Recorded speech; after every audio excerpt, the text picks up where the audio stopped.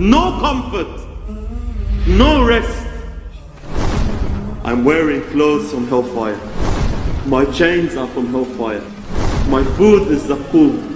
My drink is hot water. I'm in a dark place. I can't see. There's no one to talk to. No friend to complain to. No company. My bedding is hellfire. No rest, no comfort, no breaks. Don't believe Shaitan's promise. It's far-fetched. It will never happen. Wallah, we are in danger.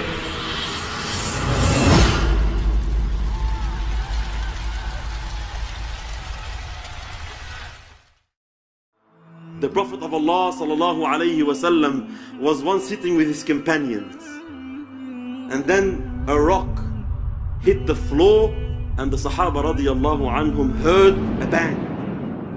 So Muhammad sallallahu alayhi wasallam asked, قال أتدرون ما هذا? Do you know what this sound is?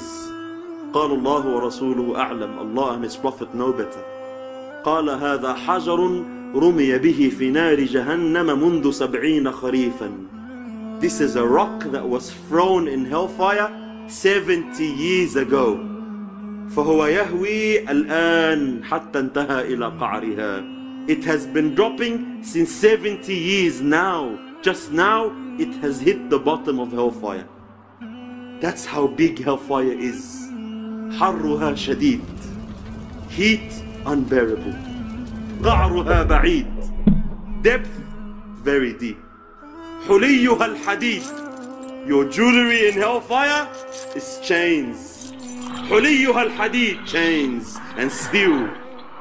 وشرابها القيح والصديد. And the drink you will have in hellfire is hot water.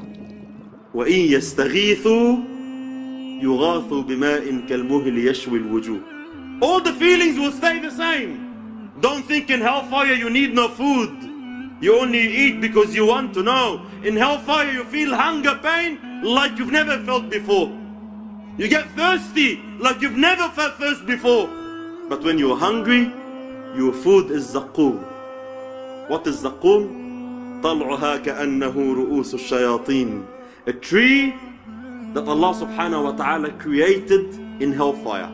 The roots are in the bottom of hellfire, feeding off the sewage of all the sweat and blood and burnt skin, and the fruit that comes from the fruit, this zakum. The Prophet of Allah says in the hadith, if one drop of zakum was to fall on earth, it will destroy life on earth.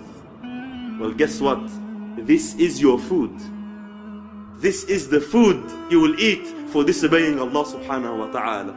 فَإِنَّهُمْ لَآكِلُونَ مِنْهَا. Not only eat and can't finish. فَمَالِئُونَ مِنْهَا الْبُطُونَ. You will be forced to eat.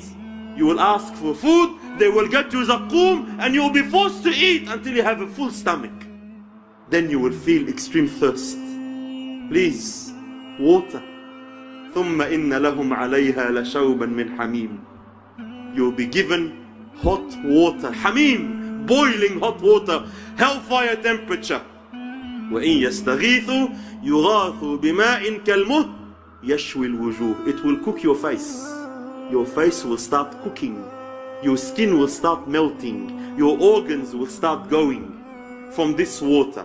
No comfort, no rest. The scholars say people in hellfire will start screaming out. 1 day, 2 days. I'm wearing clothes from hellfire. I'm wearing clothes from hellfire. My chains are from hellfire. My food is zakum. My drink is hamim. And I'm in a dark place. I can't see. There's no one to talk to. No friend to complain to.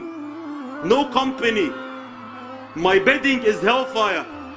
No rest, no comfort, no breaks.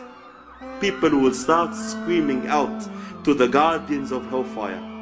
Allah subhanahu wa ta'ala says in the Quran, عَلَيْهَا 19. Hellfire has 19 guards, angels, specifically designed for hellfire. Torture.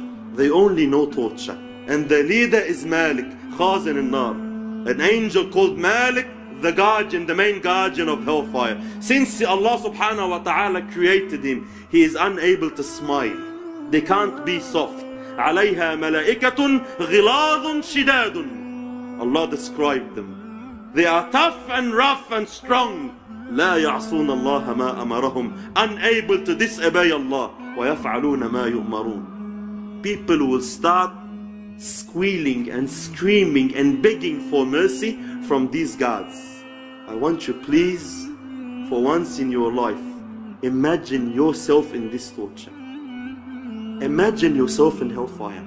That's how you make the heart move. That's how we realize how dangerous neglecting deen is. Imagine yourself there. Don't believe shaitan's promise. It's far-fetched, it will never happen. Wallahi, we are in danger. Wallahi, no one is safe.